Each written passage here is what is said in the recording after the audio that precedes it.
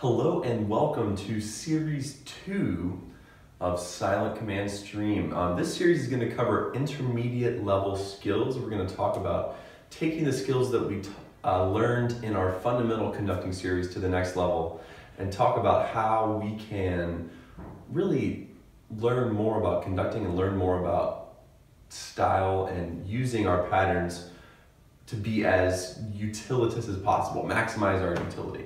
So the first thing that we're going to cover in this video one is how to accommodate faster tempos with faster patterns, right? So previously we talked about fixed point style 4/4, 3/4, and 2/4, where we conduct each beat with a rebound,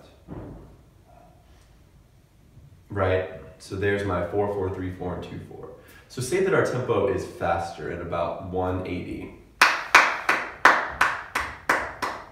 When the tempo is that fast, doing fixed point like this sometimes works, but it's so fast that if I try and do this for a long period of time, I'm gonna get tired. My arms are gonna tire out, even if I'm using the correct technique. So we have what I like to call stopped time to accommodate faster tempos. And it's called stopped time because instead of rebounding like we do in fixed point, we're going to stop on the ictus. Let me show you what I'm talking about. Here's what our stopped time pattern looks like.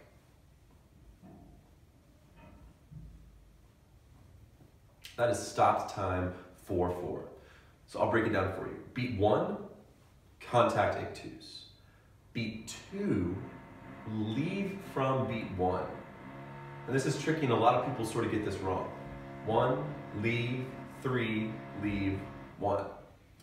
So you can see how it's different than beat 2 being up here. Beat 2 is not up here. Beat 2 is when I leave from beat 1. And a lot of people make a mistake and think that 2 is up here and it throws the timing off for beat 1 and beat 3 later on. So 1, leave, 3, leave, 1. So 1 and 3 are on the ictus, 2 and 4 are leaving the ictus. A great exercise that you can do to test yourself and make sure that beats 2 and 4 are in time is to do what I just did. 1, leave, 3, leave. 1, leave, 3. Then we're gonna cut out the 1 and 3. Leave, leave, leave, leave, leave, leave. 2, 4, 2, 4, 1. And when we have those beats present and when we're being sure that we're staying right in time on 2 and 4, it gives us another level of consistency and it's gonna keep beats 1 and 3 in time. But if we don't have that, then we get something like this, where the beats are not consistent, the space between them is not consistent, and it's harder to read. 1, leave, 3, leave, 1. That's our 4/4 stopped time pattern. Now let's go over 3/4, because 2/4 is just a variant of 4/4. Here's our 3/4 pattern. Envision a right triangle and the hypotenuse, the longest end, we're gonna travel up. It's gonna look like this. 1, 2, 3, 1, 2, 3, 1, 2, 3, 1. This pattern is a little bit tricky. I would say it's probably the hardest of our stopped time patterns because it has 2 leaves in a row.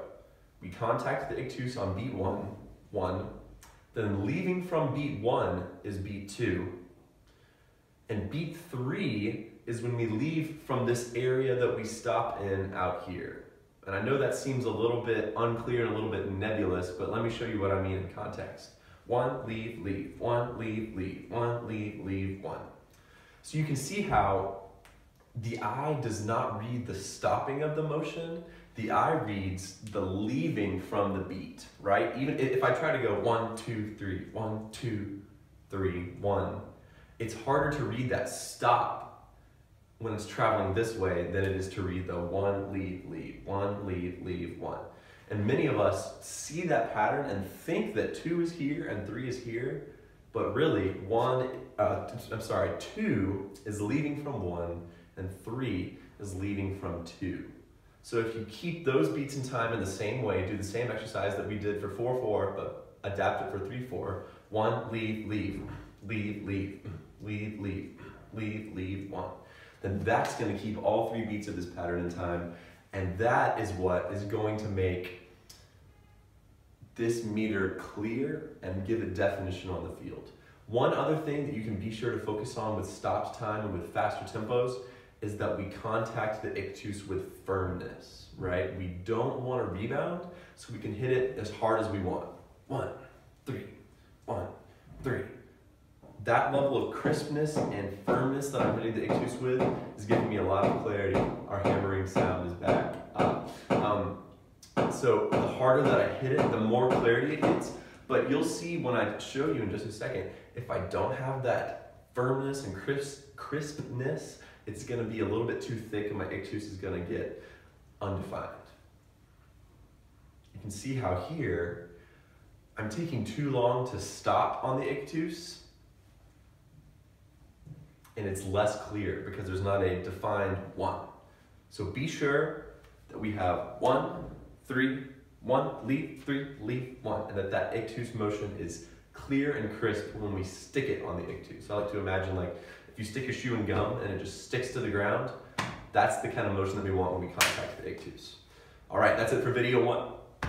That's it for video 1. And video 2, we're going to talk about some more advanced techniques in our intermediate level series. Thank you very much.